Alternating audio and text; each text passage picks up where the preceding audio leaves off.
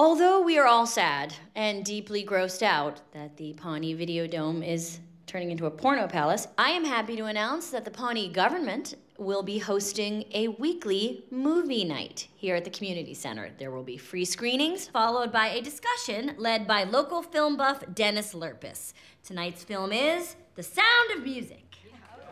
And I'm glad you're here, Dong Swanson. The local video store is about to go under. We have to save it. Oh, this is the wrong movie.